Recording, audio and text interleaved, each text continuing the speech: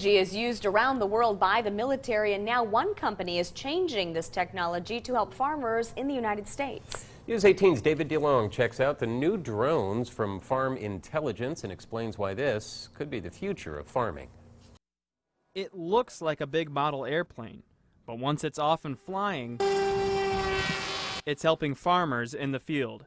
This unmanned aerial vehicle, or UAV, from a company called Farm Intelligence, flies 400 feet above fields, automatically making turns when needed and taking pictures of the crops that capture everything from plant growth to pests. It depends upon what we're trying to do. Today we just had a normal camera from a Best Buy, but it can be higher tech cameras also.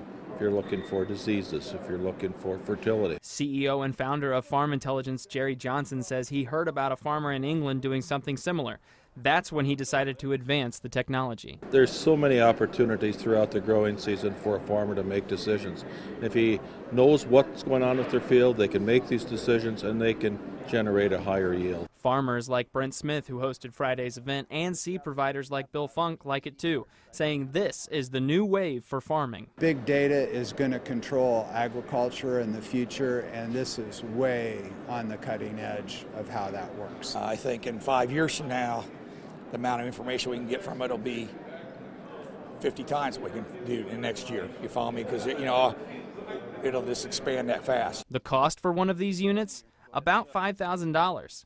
In the grand scheme of farming equipment, that's really cheap. You look at their investment that they're making in combines and tractors and other equipment, it's really a small investment with this kind of technology. So I think the payback's very quick. David DeLong, News 18.